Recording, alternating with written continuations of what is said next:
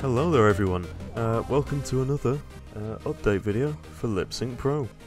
I'm sorry it's been a little while since I've last done one of these. This update has been quite a long time coming. This is finally the big AutoSync 3 update.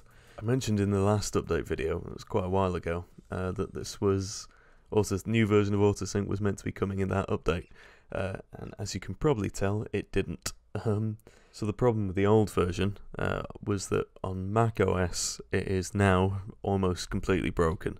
I haven't been able to figure out exactly how many people are affected by this, but I've had a lot of people saying it just flat out doesn't work for them on macOS. It works on mine, and I know of at least one other person who it does, but either way, that's not, it's not an acceptable state for the product to be in. So this was caused, I think, by an update to macOS quite a while ago that made the underlying sort of technology that powered AutoSync, a library called Pocket Sphinx, made that stop working. So what I wanted to do was to not tie this new system to a single library like Pocket Sphinx. I wanted it to be kind of flexible and extendable in the same way that blend systems are for the rest of LipSync. So later on in this video I'll do a kind of more in-depth look into how this new system actually works. If you're not interested in that, that's fine.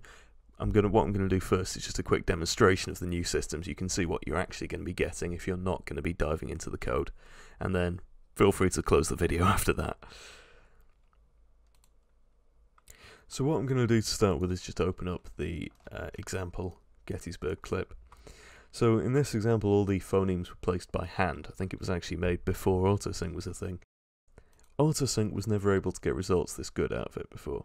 If I run the old version, which is still available, like this, you can see the kind of results we were getting out of it here. 7 years ago, our fathers brought forth on this continent a new nation. It's not good. We'll compare that to the kind of default output from the new version here.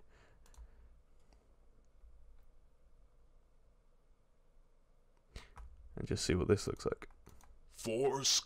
7 years ago, our fathers brought forth on this continent a new nation, conceived in liberty, and dedicated to the proposition that all men are created equal. So there's still some, the odd thing wrong with that, but I think that's much, much better than the previous version of AutoSync. Okay, so if you're wondering, right, once I've downloaded 1.5, what do I need to do to get that? The one change, basically, between AutoSync 2 and this is that you now need to have a transcript in order for this version of AutoSync to work. You can do that the way you could before from clip settings and typing out a transcript in here, or to make it easier now, the clip editor from this version will actually look for a transcript in a text file with the same name as your audio clip. So when you open up Gettysburg.wav here, if you've got a text file like this with a transcript in it, it will automatically load that in. There will also be other ways of getting a transcript, and that leads us on into the kind of big change really in the structure of AutoSync now, which is that instead of being a single kind of black box that you run, it's now, as you might have guessed from the menu here, it's split into modules. So modules in AutoSync are kind of individual bits of code that can create something about your clip. So it's no longer just limited to phonemes. It would be possible for AutoSync to generate emotions if you came up with a module that could do that.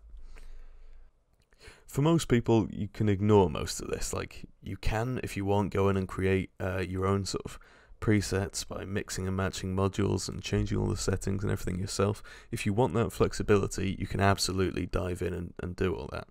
But if not, there'll be a few presets. I've done 3 so far, there'll be more as well, that give you something like, in this case, just this new system, or these ones which give you the equivalents of the old presets from AutoSync 2.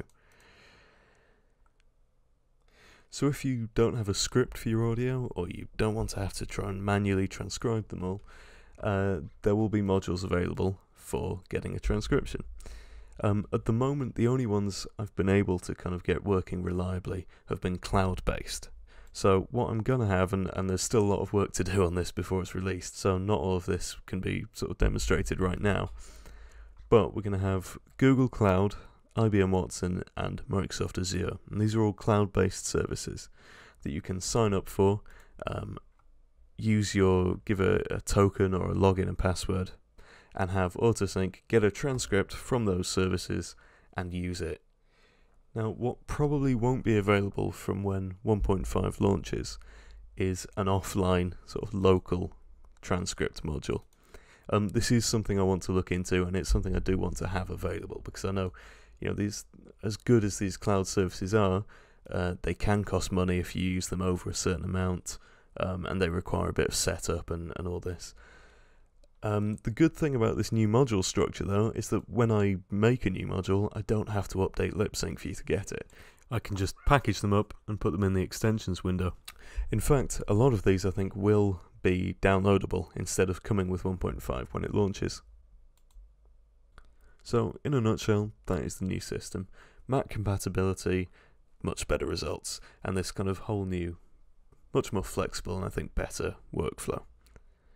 So there's still a little bit to do on this update before it's ready to launch. I want to streamline some of this usability stuff, and actually some of these modules still need implementing as well. But once that's done, I'm expecting it to be launching in about mid-March.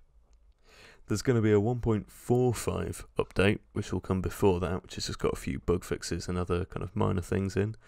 But after 1.5, it's then on to 2.0. So LipSync 2 will be a complete rewrite from the ground up, really. I've already started on it. I've been working on it for a while.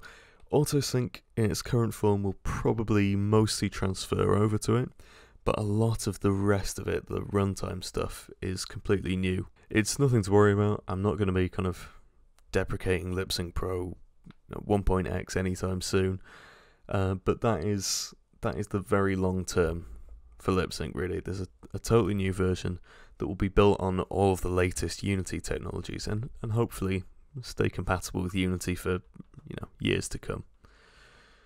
So more information on that will be coming eventually, but for now, look forward to LipSync 1.5.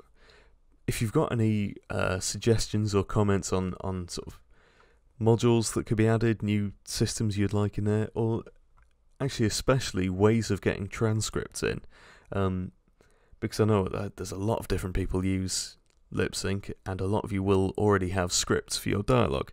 If there's a specific format or a tool that would be really useful for easing that part of the process, then please let me know, because that would be really useful for streamlining this whole process. So thanks a lot, thanks for watching, I'll see you in the next video.